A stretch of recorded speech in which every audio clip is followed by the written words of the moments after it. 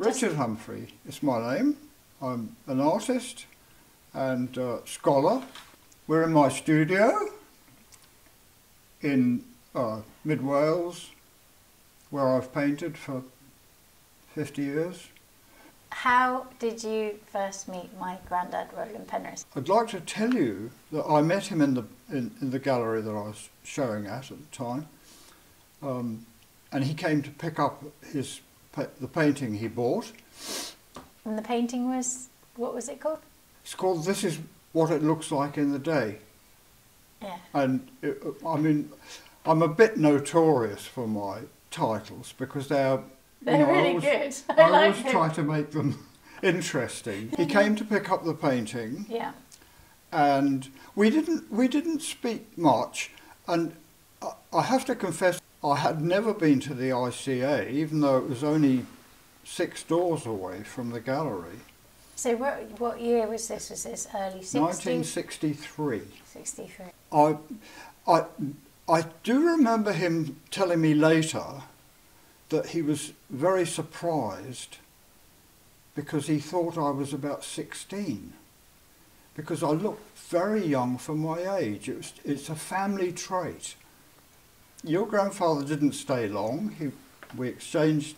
I said, look, I know about the Elephant of Celebes. I know you own that picture because I've seen it in a book. Mm. And if I'd had a bit more courage, I might have written to you and asked if I could come and see it. And he said, well, my boy, you should have written to me. You should, because you'd be more than welcome to come and have a look at it, see.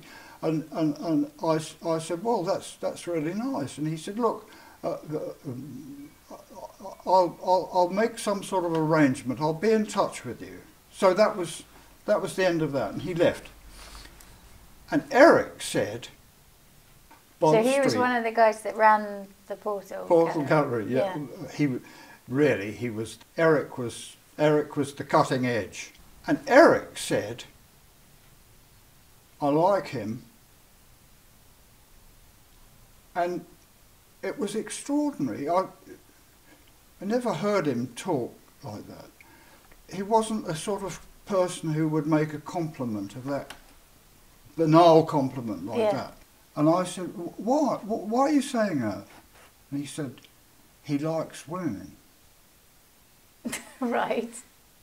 What do you think he meant by saying he likes women? For Eric, he was paying a big compliment. And you don't think it was, and he meant sexually? No way! That little exchange just stayed with me. That happened 60 years ago. Yeah. And it was like, today, in our society, guys are leaning over backwards to, lying through their teeth about equal rights for women and all that. It's like the world's changed so much. When I used to see him and I was with Selima, he called her Selima. And he always included her in everything. And she'd just been diagnosed with a serious mental problem. And she was not a happy person. Yeah. And he made her feel okay. That's absolutely for sure. So he was, would you say he was... Inclusive. Inclusive? Respectful? Absolutely, absolutely. Me and Selima met your grandfather, Victoria, was it? And he read a book all the way on the train. That's very unsociable of him. Well, it was kind of cool, We were very like that, we were touching each other all the time. When you got to Farley's, was it just you there? Were there other people there? Only Lee. Yeah, okay. And then, did you have a cook or something like that? Paula or Patsy? Yeah, there was somebody else. So when you got to Farley's, how did Roland, he invited you to go for a walk? Yeah. The first thing was, it was getting dark, and he said he was talking about night vision. Right. And he seemed to know a lot about it. And he said that you really had to be out in the dark before you clicked into this night vision. I mean, I think it was because he wanted us to go for quite a long walk. Yeah. He's legendary for his long walks. Oh, okay. Yeah. So in order to attenuate the walk, Yeah. he was telling me that I would sooner or later I'd start to see things, and you know, that appealed to me. I mean, it was certainly interesting because he was involved in camouflage theory. Yeah. And he talked all about that.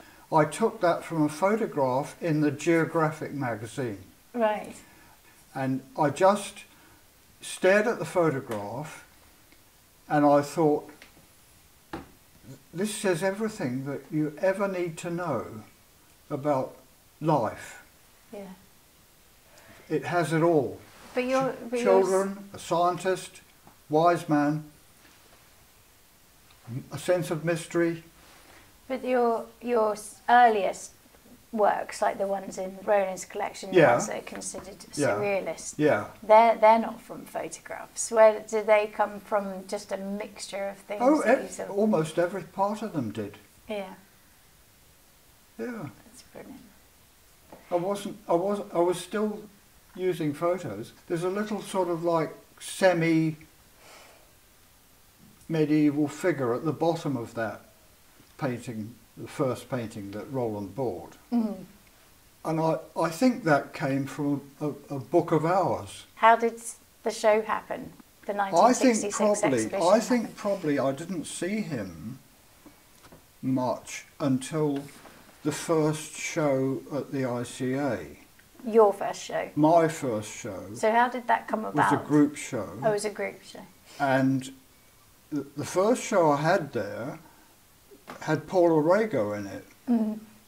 So who curated the mix? Always with the ICA, there was conflict in the air. Yeah. You know that. Yeah. You see, I always stayed clear of it. Wise move. Yeah. And also, I never used to go there because it was a drinking club. Yeah. And I wasn't a drinker. I was invited by letter to come and meet Peggy Guggenheim. Mm-hmm. That's where I first got my impression about Lee, because Lee and Peggy were both tipsy at that party. Yeah. And they were both a bit outrageous. Bert Kitchen was my mate, and Roland showed him with me in the ICA. That was a result of my friendship with him. And Muriel was a peach. So this is Bert's partner? Bert's wife. Yeah. And I took them both to dinner at Lee and Roland's house. And Lee said, "I've been out buying underwear, honey." Right.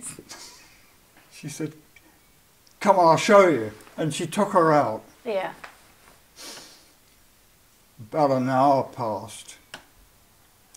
And they came back. And Muriel was bright red. Her face was bright red. So we left. So as your Bert and me both turned on Muriel and said, "What went on?" Yeah. You see? And Muriel said she got me to try on her underwear. That sounds just like her. And she said she just wanted to see it on another person. And I had to undress, which made me feel embarrassed. Oh, but this is sad. she just said I was lovely, that's all. Because Lee was formidable, and I was a young man without a lot of confidence, let's say, you know. And I can remember I said something about the war, you know, I'm so bored with the war, or something like that. But she exploded. Right. And she said, "You don't know what you're saying, Sonny," you know, that sort of thing, in that sort of way. And she said, "You know who you were sitting in this room with last last time you came here. Right. I said, well, there was your friend. She said, that was Odette. I said, you don't have to tell me what she is. I know what she is. She's a war hero. Mm-hmm. And so I'd met Odette in their house. Yeah. What was his personality like? Well, I mean, my sense in the ICA was that this guy was in charge, but everybody was kind of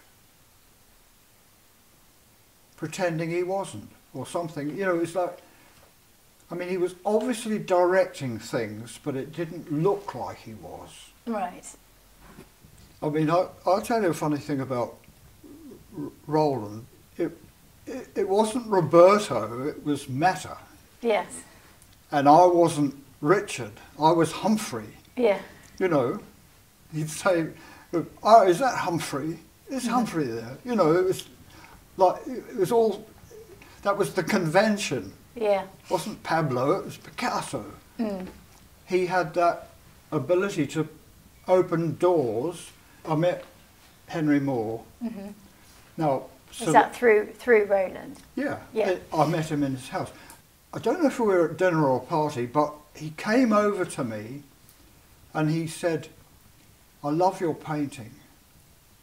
And I thought, are you taking the piss? You're Henry Moore. You're the most famous artist in my world. Because I grew up in the Anglophone world.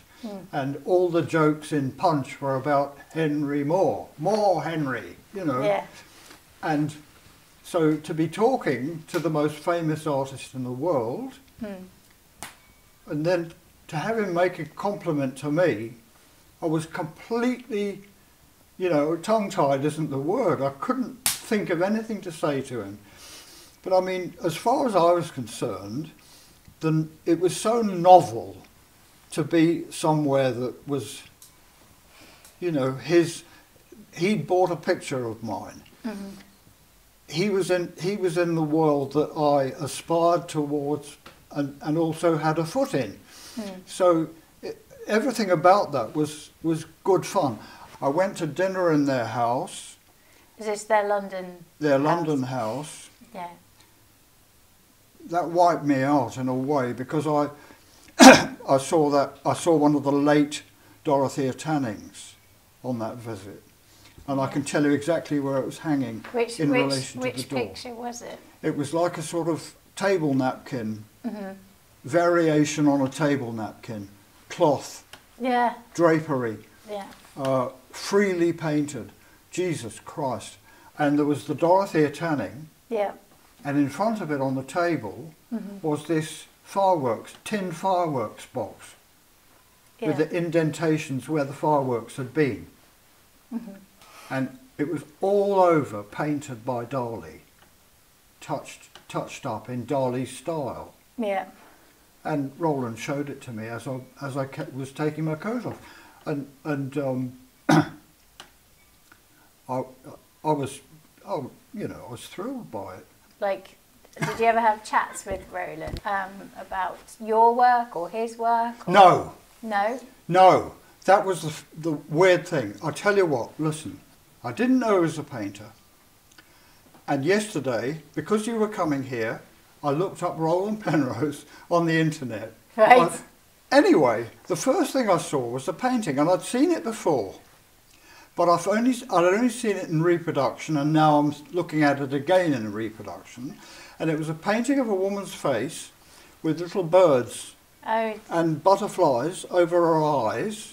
Winged Domino, it's called. Anyway, I looked at the painting yesterday and I thought, oh shit, this is sublime. It's the colour of the skin. It's like it's a grey mauve, which is like the inside of a shell. You see, I'd got the impression, because he did so many things, that he was a kind of a dilettante. Yeah. He kind of stopped painting when he started the ICA, so most of his paintings are from before the 50s. Yeah. I'd see him utterly differently today. I can only talk about him as someone who loved him, beyond being a father figure. I mean, he was always giving me advice about things. Okay. Always. Just at the parties, or? Yeah, he came up to me at the party where that Australian guy was, you know, the famous Shock of the New guy, and he said, Rich, I don't think you should be here. I think he said that. Why do you think he said that? I was cripplingly shy. Oh. Yeah. I was very shy. And then I would sort of burst out with something, and sometimes it would be okay. I was given something called the Cassandra Award. Brilliant. Now Roland had put my name forward for that. Fantastic. That's absolutely for sure. Yeah. That is a fact. So it made quite a difference with your career. Nobody else in my whole life has stepped in and done things for me, except probably my mum or my dad, you know, and he was doing that. Every artist dreams of having the perfect patron for their art, you know. Yeah. And so Roland was that, plus